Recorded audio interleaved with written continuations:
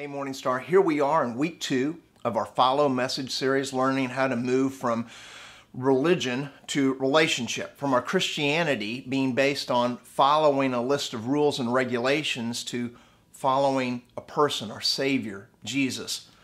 On Monday night at my small group, we had some great conversation about how this change in our paradigm is actually making such a huge effect on our day-to-day lives. What it means to really show up and follow Jesus. And maybe the biggest effect is how we look at our time, because let's face it, we all wish we had more of that, right? Time and money. Another hour in our day, another day in every week, and then we'd be able to have that daily devotional time with God. We'd be able to take a true Sabbath and honor God once out of every 7 days. At least that's what we tell ourselves. It sounds good, right? I'm not sure most of us would actually take that time and use it to make deposits in our spiritual bank accounts, but I guess it's actually not something we have to worry about, right? Because we don't have that extra time. Time isn't something that we can make or take. It's something that we have to invest and be intentional with. You know what? Truthfully, for most of us, following Jesus isn't about adding another item to our daily or weekly to-do list. Unless, of course, we're talking about making corporate worship, coming to church on the weekends and making some individual devotional time a priority. I'm just going to assume that we can all agree on the importance of those activities, that they're foundational to what it means to have a relationship with God.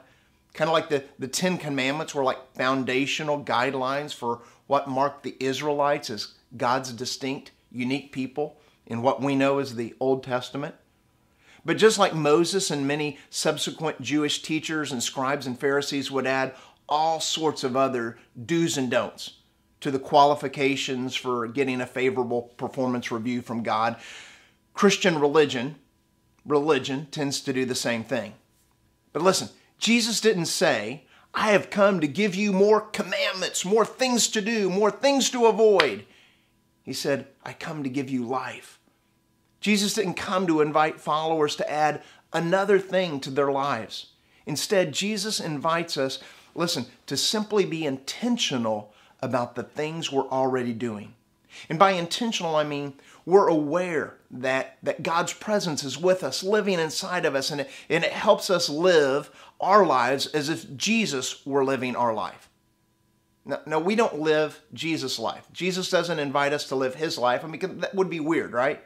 Because of the cultural differences that separate us from Jesus and when he lived and walked here on earth. We're not going to be going around walking in a robe and sandals and asking people to follow us. We're not living Jesus' life. Instead, followers get up every day and remember that Jesus is with us, and Jesus equips us with the wisdom and strength to know and do our life in such a way that will truly make the most of every opportunity.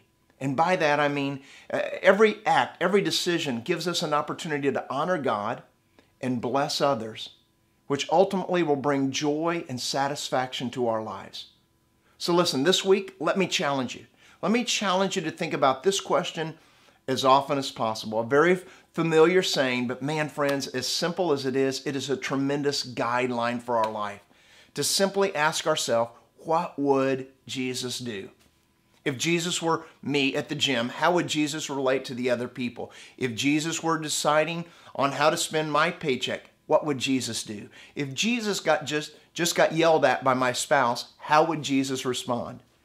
You see, following Jesus really isn't about adding one more thing to your list of to-dos. Rather, it's cultivating an awareness. The awareness of Jesus' presence being with us, following his promptings and trusting that when we do, God will always be there with us and walk through whatever valleys and provide for our every need. Friends, that's my challenge. Wherever you go, whatever you're doing, Jesus is with you. In fact, he's already gone before you and is inviting you to follow him.